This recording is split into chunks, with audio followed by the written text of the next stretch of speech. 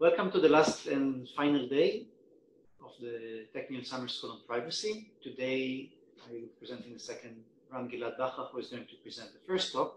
After his talk on privacy preserving machine learning, we will have two talks on anonymous communications, one by Sophia Selly on OTR version 4 and one by Claudia Diaz on mixed nets. Then we're going to have Alessandro Acquisti talking about economics of privacy. And finally, we're going to have today, to summarize everything, a panel on regulation of privacy.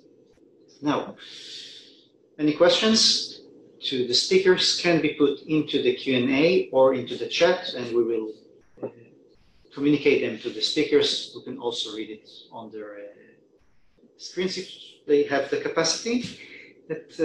Talking and reading at the same time. Hopefully we'll have the speakers who can read and present at the same time. And now it is a great pleasure to have Ran Gilad-Bachrach to discuss privacy preserving machine learning. Ran is actually a professor at the biomedical faculty at Tel Aviv University. He was before that a researcher at Microsoft Research, where he worked a lot about topics related to privacy and machine learning in the context of medical data. Ran, the floor is yours. Thank you very much. It's a great pleasure to be here. Let me just start the presentation.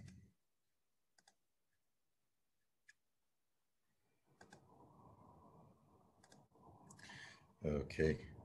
I hope all technical aspects work well. So I'm going to be talking today about privacy and machine learning. And let's start with a little story, imaginary story. So imagine you're a data scientist. You are now feel at the top of the world. You just developed just the best machine learning model ever. This is a machine learning model that if you give it a DNA sequence, it can just predict whatever diseases you might have in the future, what food will do you best, and it's just great. It's nothing that anyone have seen of before.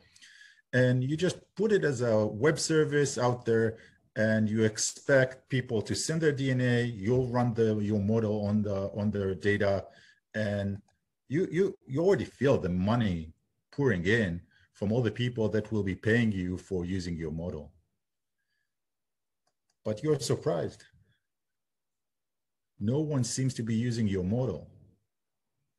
And the reason is people are not that eager to send their DNA or any other sort of private data over to your web service. So the questions we're going to ask today is, first of all, what are the risks of data sharing for machine learning purposes? Are people rational when they're not sending their data over to your unbelievable model? Or and we'll look at different aspects of these risks about the data collection, training, inference, aggregate statistics, and all sorts of things that we do in machine learning. And then we're going to look at mitigation techniques. What technologies are out there to help us to reduce these risks? And I'm going to say upfront, there is a big gap between the risks and what the mitigation techniques that we have. So there are still things that we don't know how to solve, and this is what we do in our research, trying to close this gap. So let's start by talking about these risks, and I'll begin now with a real story that happened 15 years ago already. Back at the time, AOL was one of the biggest search engine providers. There were internet providers, but also search engine providers. And as a service to the research community, they published search logs. So search logs were anonymized logs. They look something like what you see here. So you have an anonymized ID, queries that people issues. And whenever they clicked on something, you see what did they click on. So they published this data on August 4th, 2006. 5 days later, this was published in the New York Times. And in this article, they described that they actually managed to identify one of the users in this data set, user number 4417749. And here are some details on how they did that. So this person issued a query about landscapers in Liborn, Georgia, which kind of suggests that maybe this person lives in Liborn, Georgia. They had another query about homes sold in Shadow Lake subdivision in this specific county, which just help us be more confident about our geographic identification. And they also issued queries about several people with last name Arnold. So we may suspect that this person has this last name. So they are asking about their relatives. And a query about 60 single men, which suggests that this person is about this age. And since she looking for men, so she's probably a woman. And now by looking at just the records of this area, they found that there is only one person in this area, which is about this age and a woman, and this is Thelma Arnold. And they went to her, they called her and asked her, are these the queries that you issued in the search engine? And she answered, yes. But you might say, okay, what's about it? Here are some other queries that she issued that were published in this data set. So she was searching for termites. So maybe you're not going to be so eager buying a house, hand tremors, nicotine effects on the body, dry mouth, bipolar, and dog that urinates on everything. So this is how the dog became famous as well. So what you see here that this anonymized data set, supposedly anonymized data set, actually reveals a lot of private information, and we can reveal the persons on which which are relevant to this data.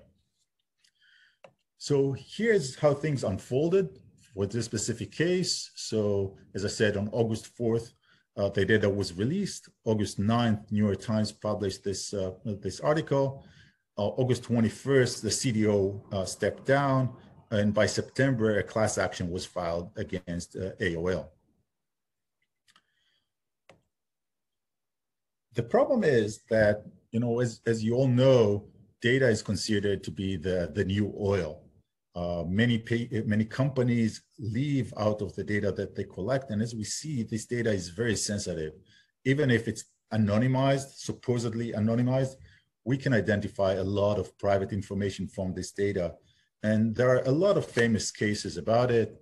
So Cambridge Analytica and Facebook, we all are familiar with that, I'm sure.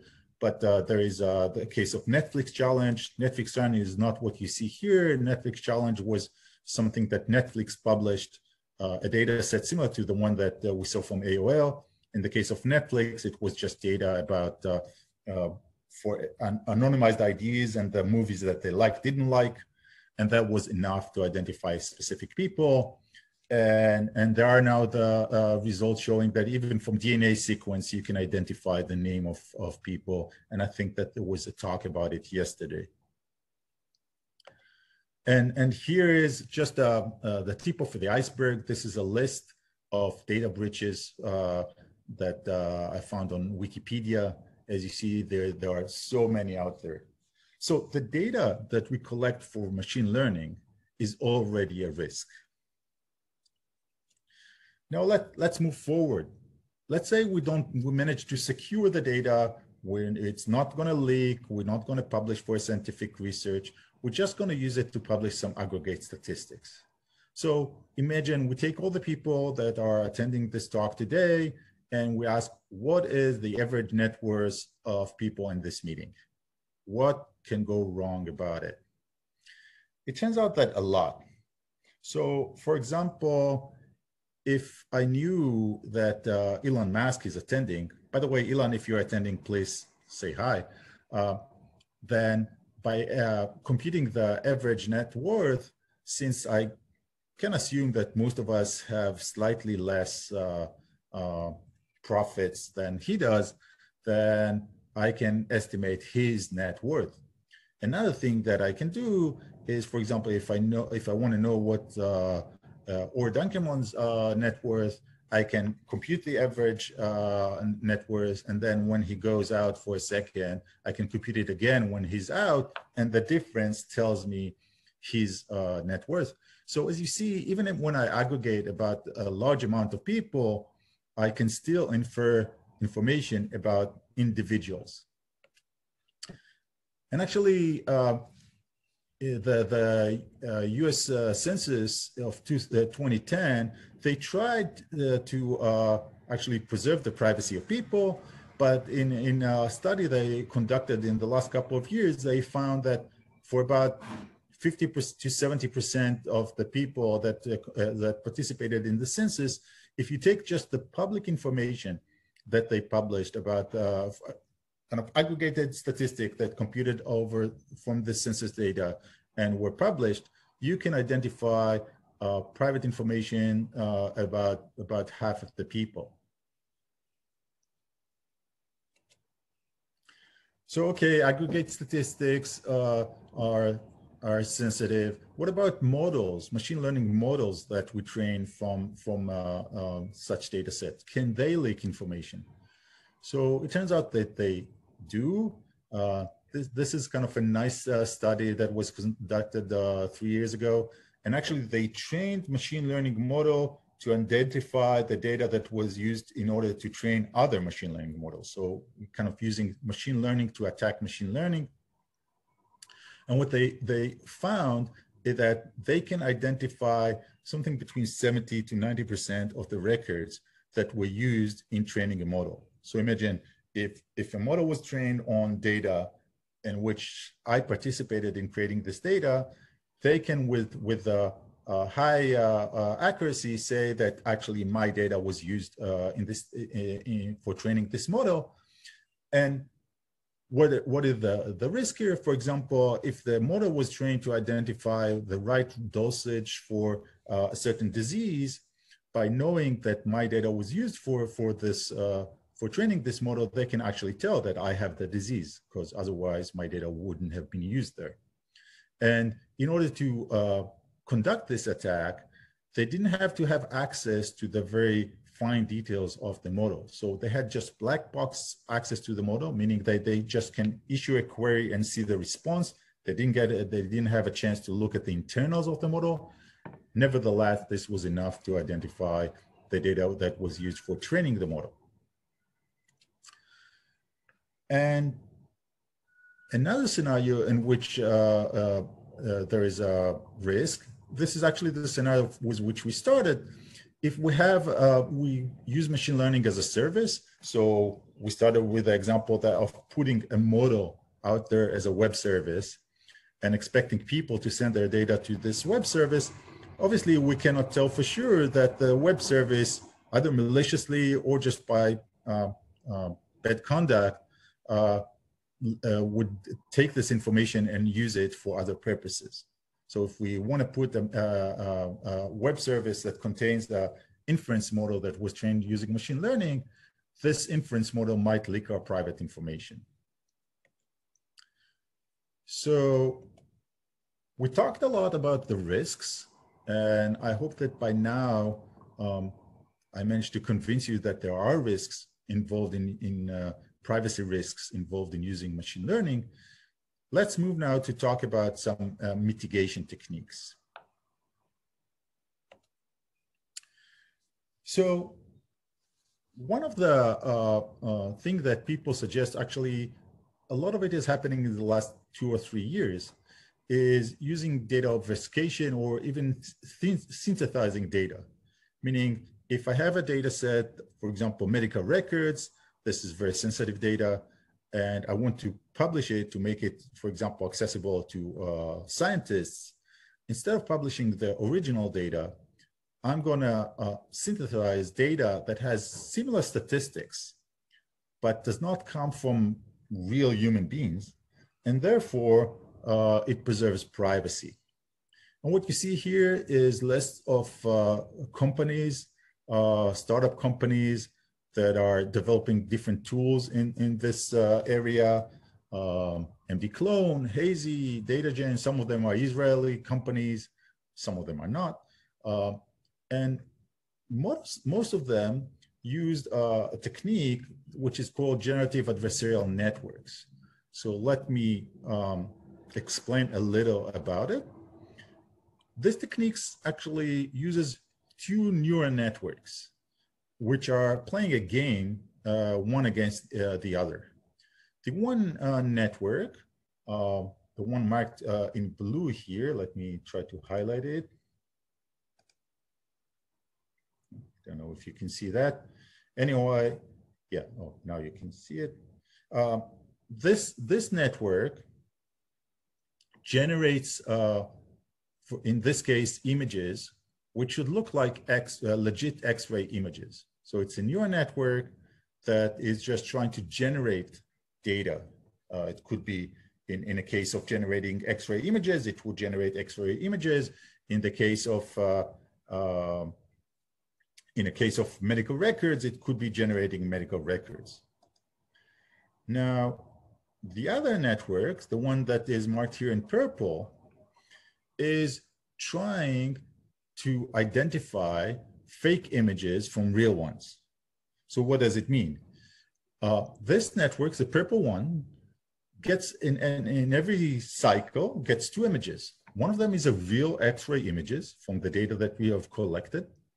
And the other one is fake, meaning that it was generated by this generative network, the blue network. And the purple network tries to tell the difference. It tries to see if it can identify which is the real image and which is a fake.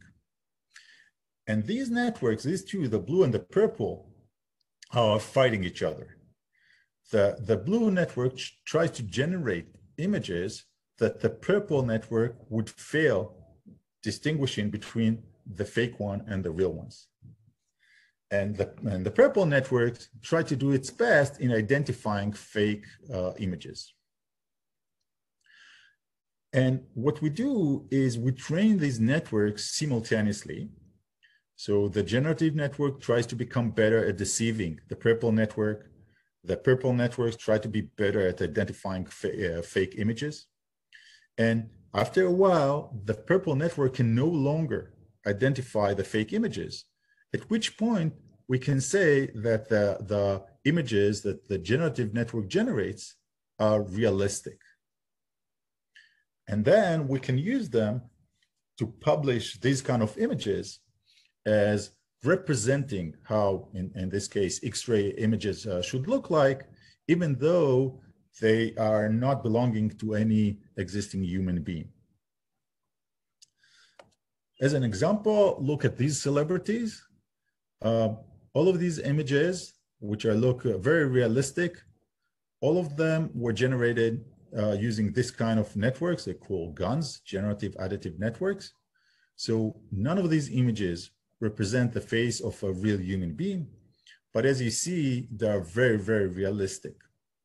And the idea is that we can, for the sake of generating all sorts of statistics or training machine learning models, we can, instead of using data belonging to real human beings, we can generate these artificial data sets and use them for the rest of the process, and therefore prevent the privacy risk. So a few points have to be said about it. First, note that this method, I don't know if you, I hope you can see everything right. It has a lot of advantages. So it allows data sharing, and it allows the entire data science process. And let me explain what I mean by that. We're going to see later methods that use different techniques and allow us, for example, to train machine learning models or to compute aggregate statistics, but they don't give us access to the raw data. So they actually give us, they create a sort of a proxy by which we access the raw data.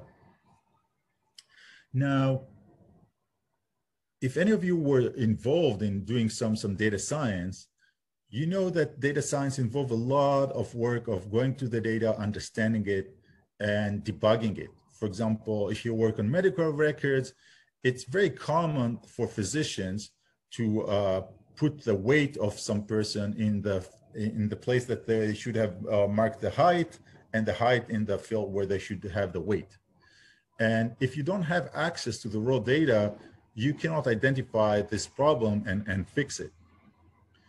Now, the method that we just saw of this generating synthetic data allows us to actually see raw data, although it's not real humans data, but still it's the raw data, and think about potential pitfalls and fixes for these pitfalls. Other methods don't allow us to do that. So that's a major benefit. On the other hand, these methods don't have any formal guarantees, and they don't have formal guarantees to the security. So, for example, we don't have formal guarantees saying that there is no private information leaking when you use such methods, because at the end of the day, private data was used in generating this GAN model. So does it leak from the generated images? It's not clear, and to what extent.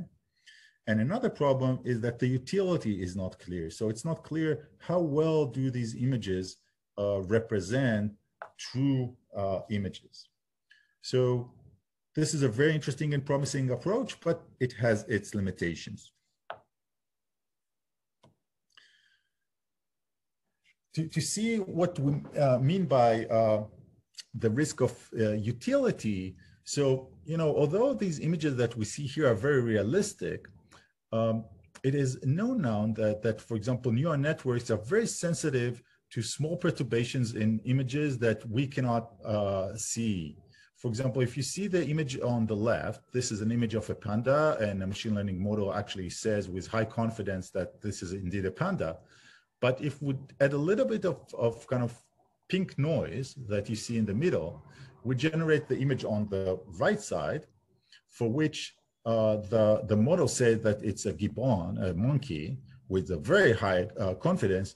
Although when we look at it, I can tell the difference between these two images. They look identical to me.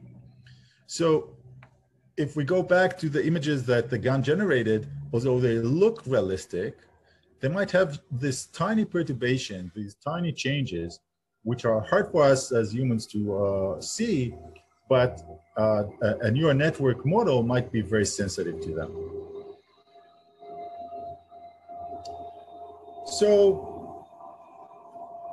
So far we talked about how we generate data that would not be sensitive.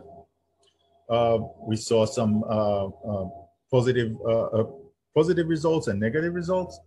And now let's move to how do we protect aggregate statistics. So aggregate statistics, meaning things like how do, I want to publish average salary of people and things like that, but do it without infringing the privacy of individuals. And here we have the methods of differential privacy that I will try to explain briefly. So imagine I have a database on the left, and I have a query that I'm interested in computing, like computing the net worth of all the people in this meeting. And we saw already that this might be risky. What differential privacy proposes is that before the aggregate statistics is brought back to the person who made the query, it will go through a proxy. This is the computer that we see below. And this proxy will add a little bit of noise to the result. So if the average net worth of the people in this meeting is, say, 100, it will add a little bit of noise. So it might give the number of 102 or 97 or something like that.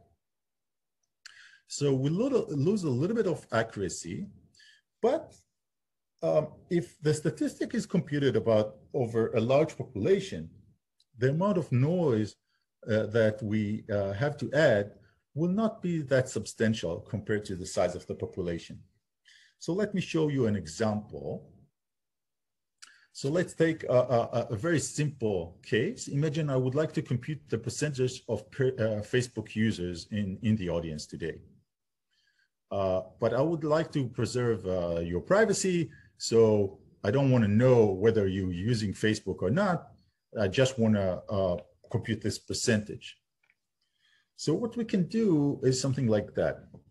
Instead of each one of you telling me whether they're using Facebook or not, each one of you is going to toss a coin with a probability of heads being 0.75. And you toss the coin, and if the result is heads, you're going to give me the true answer. If the result is tails, you're going to give the opposite answer. So for example, if I'm a Facebook user and I'm going to flip a coin, and if the coin turned out to be a head, I'm going to tell you I'm a Facebook user. But if the coin was tail, I would have said, I'm not a Facebook user, and I'm not going to blink an eye.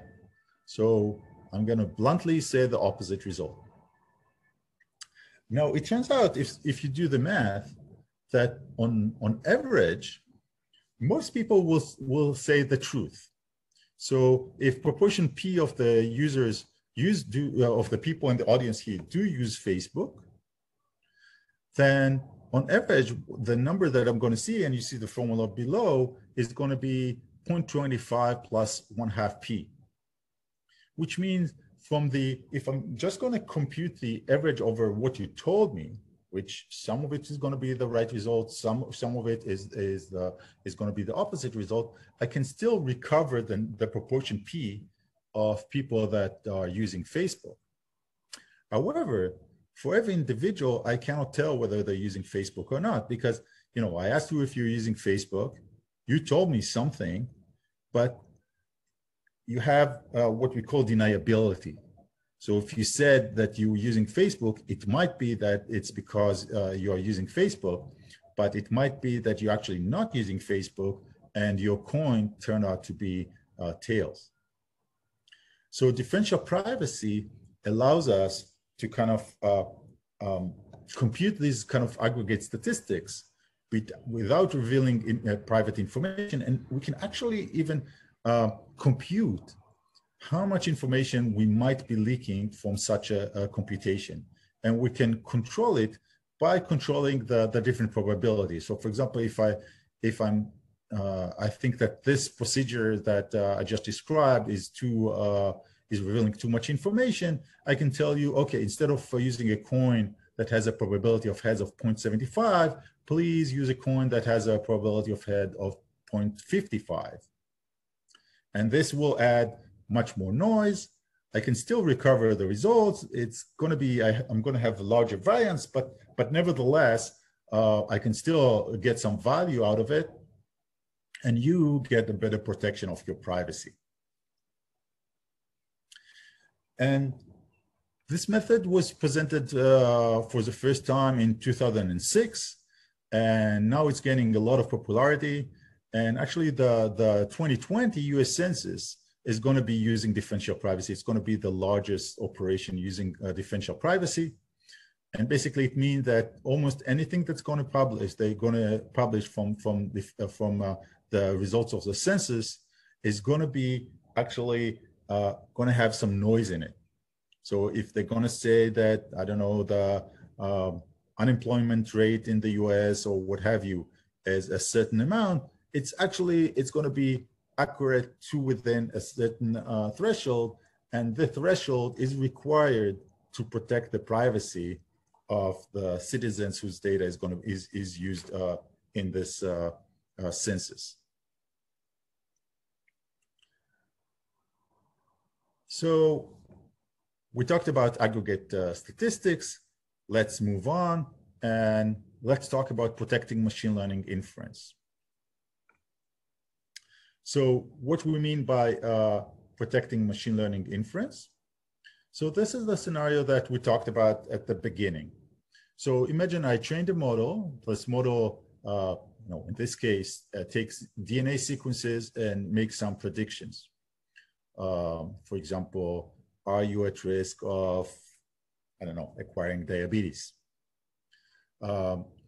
Now I put it as a web service, and I'm shocked to see that people are not so happy to share their DNA. And as we saw before, they are rightfully so in being sensitive about it. Because, for example, if your DNA leaks, I don't know how many of you had the experience of their credit card number being stolen and having to go to the bank and have a new credit card and then go to everywhere that you make payment and change the records. It's very annoying.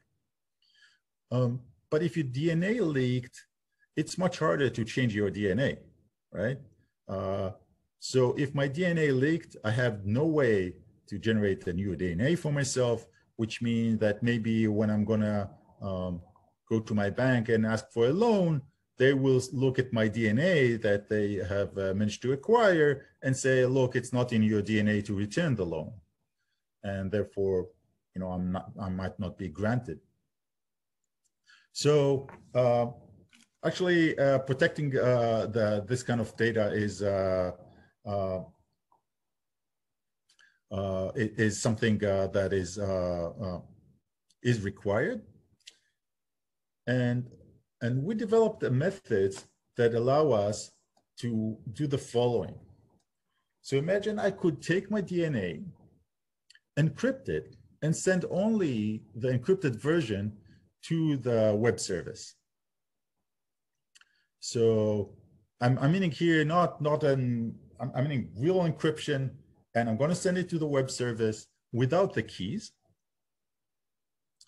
And nevertheless, we developed method that allowed the web service to apply the machine learning to this encrypted data and send the results. But the entire process is being done when the data is encrypted. So what it means that the cloud cannot read the data. So the cloud service cannot see what is my DNA or any properties of it. Predictions are accurate. You would have gotten the same results regardless if the data was encrypted or not. But the cloud cannot read not only the data, but even cannot read the results, the predictions that it made, because the entire process is being conducted on encrypted data. And the only thing that the cloud provider can do is send me back the outcome, which is encrypted, and I can use the private key to decrypt it and read the prediction. So this is kind of the cycle. Let me explain it again, because it's kind of, I don't know, for me, it was magic the first time we looked at it. I can make predictions without seeing the data on which I'm predicting. And I'm not only that I can't see the data, I can see even the predictions that I made. And I'm using here kind of real and strong encryption, just to clarify how strong they are. As you probably, many of you know, most of the encryptions that we use today, for example, for online banking, might be broken once someone has access to quantum computers. However, the encryptions that we use here are amenable to quantum computing as far as we know. So these are really strong encryptions, but nevertheless, they allow us to do it. And these are special kinds of encryptions. They're called homomorphic encryptions. And I'm going to explain in a few slides what does this encryption mean and what do they allow us to do. So imagine your data was a piece of gold, and you wanted to go to a jewelry to create a nice, say, bracelet, but you might be worried that the jeweler, while working on your on your piece of gold, will take apart a few pieces for his own sake. So kind of in our mind, we think of our data as being this gold, and we are worried that while making predictions, the web service will take a few private pieces of private information for later use. So this is kind of the analogy. And what we do when we have a piece of gold and we want to protect it, we use this kind of a chamber. So we put the piece of gold in this chamber, we lock it, and then we tell our jeweler, look, you can operate on this piece of gold using these gloves, but you cannot take anything out. So the jeweler can create the bracelet, but the jeweler cannot take any piece of gold that belongs to us. And once a bracelet is ready, we can come and use our keys to take it out. Homomorphic encryption allows to do the same. Some people say that the name homomorphic encryption is, it's named after Homer Simpson. As you see, Homer Simpson used this kind of gloves, so homomorphic encryptions. But actually what homomorphic encryptions allow us to do is operate on encrypted data in the following way. We can take two numbers, say x1 and x2 that we see on the upper left corner. And we can obviously take these two numbers, add them together and encrypt. So this is what you see. I can always go from the numbers, go right and add them, and then encrypt with my favorite encryption scheme. Homomorphic encryptions allow us to change the order of operations. So we can first encrypt the numbers, and then do an operation on these encrypted results, which will result in an encrypted message that contains the sum of these two numbers. So I can do sum operations over encrypted values.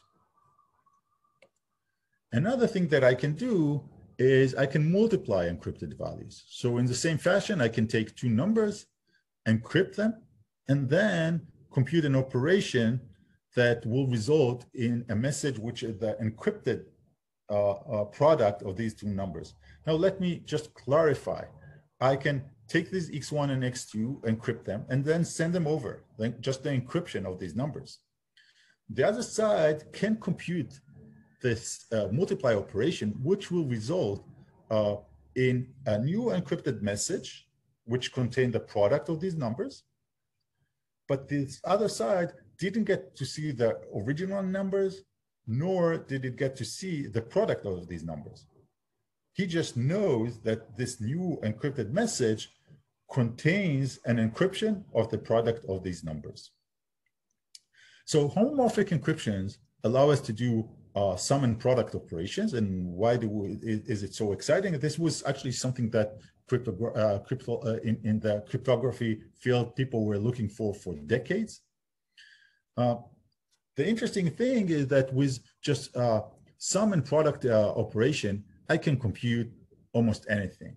So I can, with sum and product, I can compute basically the equivalent of an AND gate and an XOR gate, and almost anything that we do can be casted to these two operations. So in a sense, homomorphic encryptions allow us to do almost anything that we can think of. Almost, it's not everything, but almost anything that we can think of over encrypted data. So that seems to be just absolutely amazing. But as it happens in many cases, in theory, there is no difference between theory and practice, but in practice there is. And the problem is that homomorphic encryption is very costly.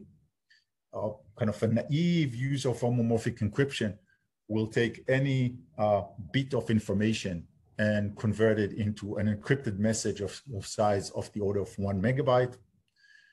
Any operation on this data will take of the order of any kind of basic operation on this data will take of the order of seconds. So for example, if I want to multiply 232 bits integer, it might take me something like 10 minutes. So as you can see, it's hard to think about anything practical that we can use. We can use it for. Some people have said that homomorphic encryptions are just good for keeping mathematicians off the streets. But actually, it turns out that if you use it in clever ways, you can actually do some pretty nice things with it. So we were working on cryptonets, which is methods of using homomorphic encryption to apply neural networks to encrypt the data.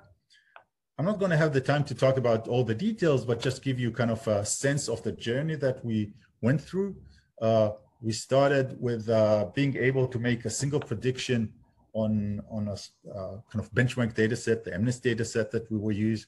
We use a single prediction took us about 20 minutes, and we had an accuracy of 97%. And we went through all sorts of improvement. And 4 years ago, we're at the point that we can make a prediction with 99% accuracy at a time which is less than 5 minutes. This was a great breakthrough. You know, the paper that we wrote about it is my most quoted paper. It was a very celebrated results, but now we can do the same in 2 seconds. And we're still trying to improve these results. Still, you know, it's great improvement, but for example, making such predictions on data which is not encrypted is several orders of magnitude faster. So this is not something that you can use on your daily data, but for highly sensitive data, homomorphic encryptions can be useful. And actually, homomorphic encryptions belong to a family of encryption schemes that allow computation over data while it is encrypted. And let me do a little bit of detour to talk about encryption schemes and map them to the world of data and machine learning. So we're all familiar with TLS or HTTPS, which is kind of this little lock that we see when we connect to a secure website, for example, to our online banking.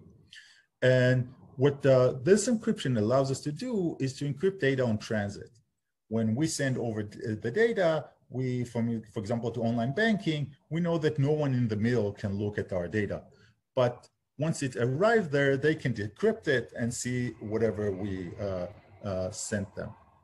We're also familiar with encryption at rest, things like BitLocker, that encrypt the data while it's being stored on our, say, hard disk, but keep the data decrypted otherwise. Both these methods do not encrypt the data while computation is being conducted. So for example, if I send my data over to my bank and ask them to do a certain thing, they get to see exactly what it asked them to do, how much money I have in my account, and all of that. So during the computation, the data is in the clear. The same for BitLocker or encryption at rest. The data is encrypted while it's on my hard disk, but once I start using it, while it's in the memory of my computer, it is no longer encrypted. So as we saw, there are techniques like fully homomorphic encryption, abbreviated here as FHE, and there are other techniques. I'm going to say a few words about these different techniques that allow us to keep data encrypted during computation. So remember, for homomorphic encryption, we saw that we can do addition and multiplication operations while the data is still encrypted. There are other techniques. So MPC is secure multi-party computation. This is a technique that was introduced first in the 70s by Yao, that allows multiple parties to do a sort of computation over their encrypted data without sharing the data. So for example, imagine I want to compute our average net worth, but I don't want anyone to see my net worth. We just want to compute the average together. So we have multiple parties. We are the different parties in this case. And we want to run a certain computation. And MPC allows us to do that. So it allows us to do a shared computation without sharing our data. And we'll see in a second how this translates to the problem of training models. There is another method which is called secret shares, which allows us to take a message and split it between multiple places and do some limited amount of computation on this data while it's split into multiple places. And recently, hardware manufacturers like Intel, for example, start developing a hardware solution for secure computation. For example, for Intel, it's called SGX, Secure Guard Extension. So these are kind of areas in the CPU which are guarded, and anything that goes out of this area is automatically encrypted. Anything that goes in is automatically decrypted. And the computation which is done inside this area, it is done in the clear, but in a very protected enclave.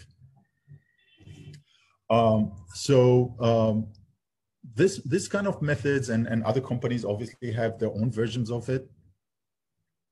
They have the benefit of being much more efficient in terms of being much faster, but they don't have the same security guarantees.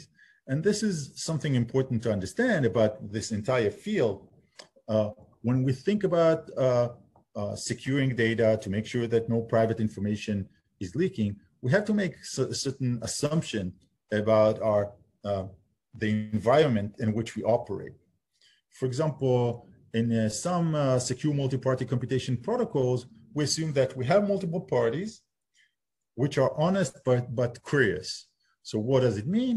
It means honest means that if we decided on a certain protocol, so if we decided that this is a set of operations that you should be doing, then you are actually going to do this set of operations. However, you are curious. Curious means that if during this execution of this protocol, some private information is going to be leaking, you'll be happy to make use of it.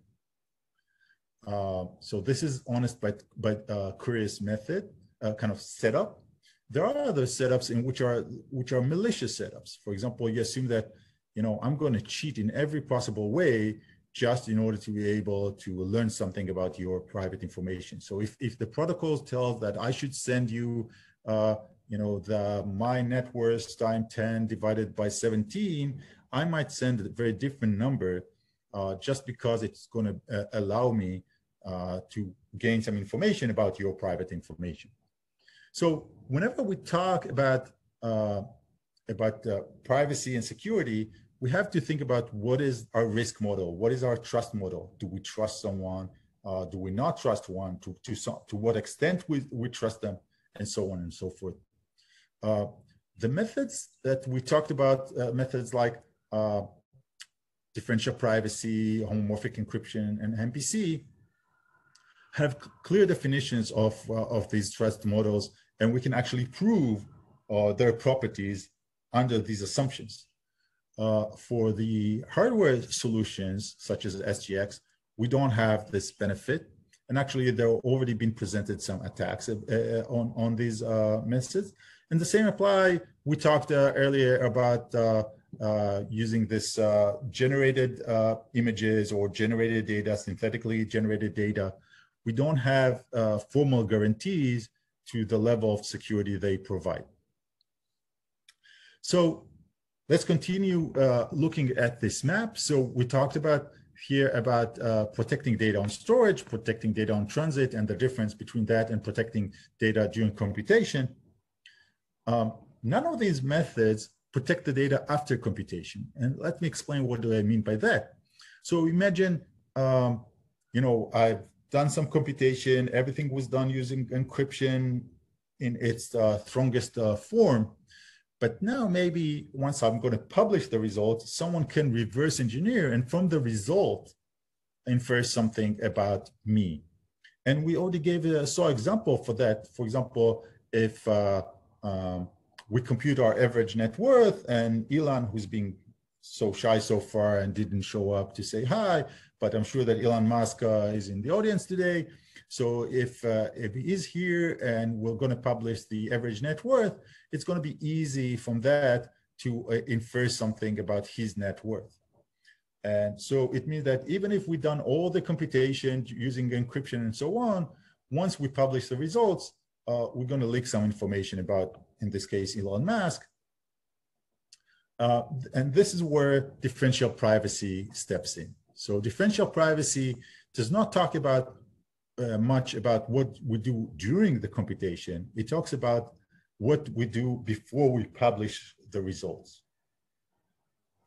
So this gives us a little bit of a map of the different methods and techniques available from cryptography to protecting information.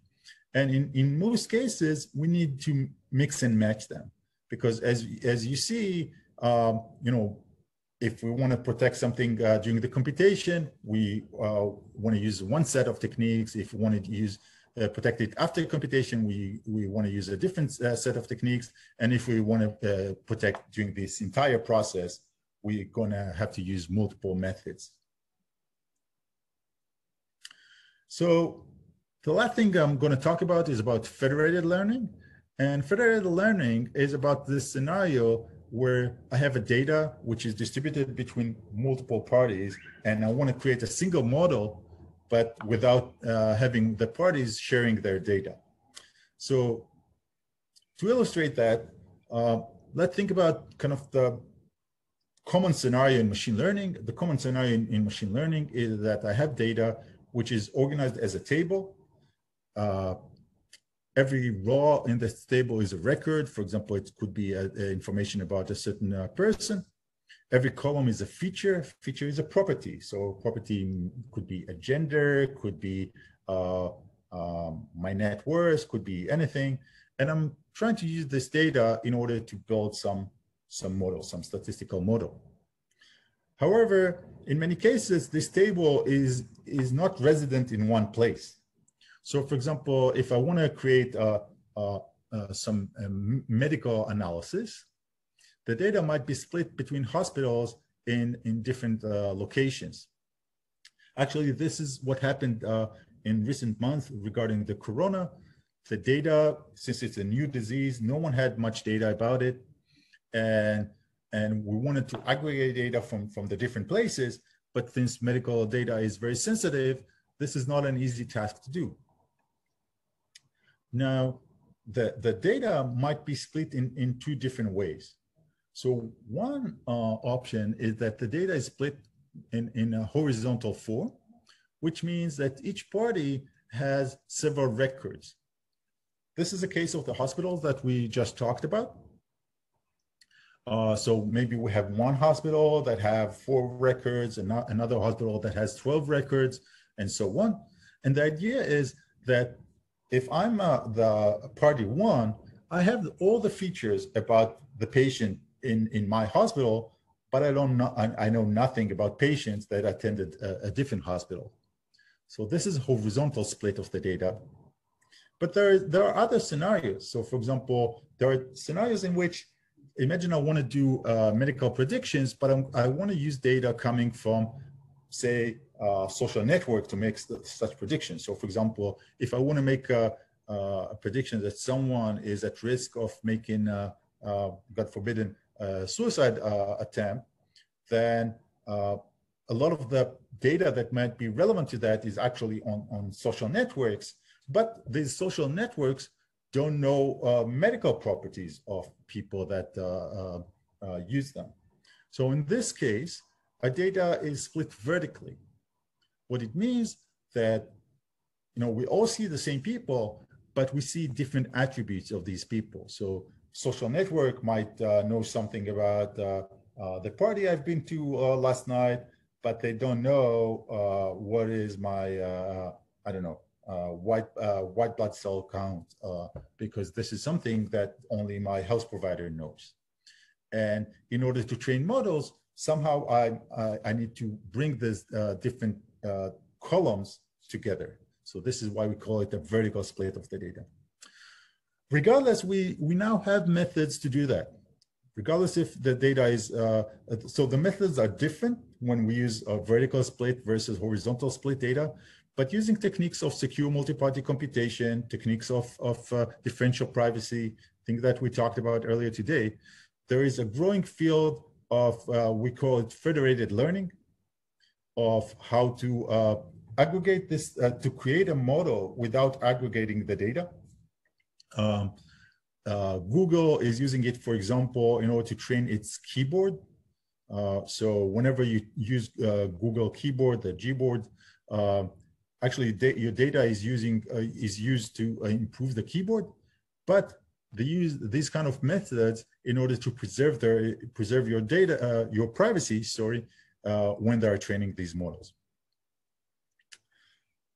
So to wrap up, this was kind of a crash introduction to privacy in machine learning.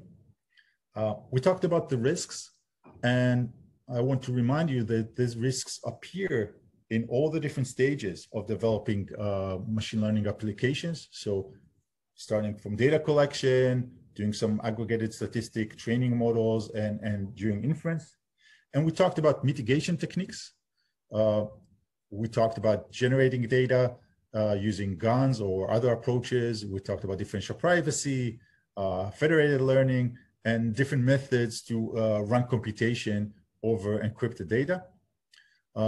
So we're starting to develop tools to allow us to preserve privacy during this machine learning process, but there are still a lot of risks out there that we should be aware of. This is about it. And let me now go over some questions that I was asked. It's a good time if you want to use the chat to send some questions. So I was asked about the generated example. Let me go back to that. And the panda example.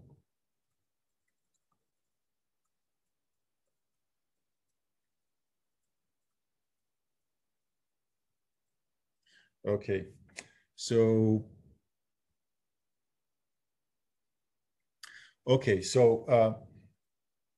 I was asked, shouldn't it be the task of the purple network to identify these differences? Yes, definitely. But at a certain point, we don't know whether maybe the purple network failed to do so. So far, we haven't managed to generate networks that are not sensitive to these kind of artifacts. And actually, there are some theoretical works that suggest that networks will always be sensitive to some extent. This is kind of an ongoing field. There is a lot of debate about it. It comes a lot when people talk about deep fake, for example. Deep fake videos, I'm guessing that many of you have already seen some of the examples where they generate, for example, a video of Barack Obama saying something that he never said. And there are attempts to try to build machine learning model that will be able to tell apart fake videos from real ones. But it's actually, at least in my mind, it's a losing battle, because exactly as you suggested here, once there is a model that can be used to distinguish between real videos and fake videos, I can use it in order to improve the network that generates the videos and to make it resilient, in the sense that the model would not be able to tell the fake videos from real ones. So yeah, that's an ongoing battle that is going to be, we're going to see. I was asked about the utility of the different methods. So, utility is measured in different ways. So, for example, when we talk about differential privacy, utility may mean how accurate are going to be my results. And there is definitely loss of accuracy when you add differential privacy. This loss is more substantial when your data set is small. When the data set is very, very large, actually the loss is not that substantial. I'm not going to go over the exact details, but the idea is that the amount of noise I have to add is fixed regardless of the size of the data set. And therefore, when I compute an average over a large population, this additive noise become kind of meaningless. Whereas if I have a small data set, it's actually substantial, but it's still something people are, we study and trying to see how we can reduce this amount of noise, because in many applications, it is substantial. Regarding the other methods, the main bottlenecks are performance in terms of, for example, for homomorphic encryption that I talked about, it's usually the computation time, which is still orders of magnitude slower than kind of computing in the without encryption, which makes it unusable for many applications. For secure multi-party computation is usually communication. The amount of communication that has to be used is usually substantial. The take-home message is we don't have just kind of a solution that I can tell you, look, use that and all is good. But for many applications, especially if your data is very, very sensitive, we may have already the solution, and if not, we are working on it. So I hope this helps, and please feel free to reach out.